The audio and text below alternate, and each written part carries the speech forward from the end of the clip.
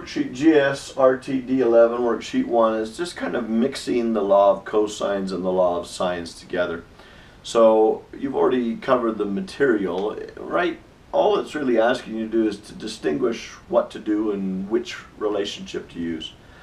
And I guess here's my clues to you, is that there are a couple of ways to proceed with the law of sines. The law of sines, you proceed when you have given at least two angles and a side. It does not matter the order. The reason it doesn't matter the order is because if you have two angles, you get the other angle along the way. So you can proceed using that magical pairing that exists. And if you do not have that case, you'll probably have three sides, or when it comes in the order of a side, an angle and a side. This is when you proceed with the law of cosines.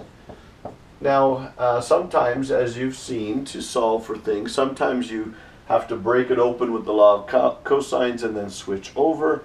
Sometimes they solve individually what you're looking for. So look for pairings.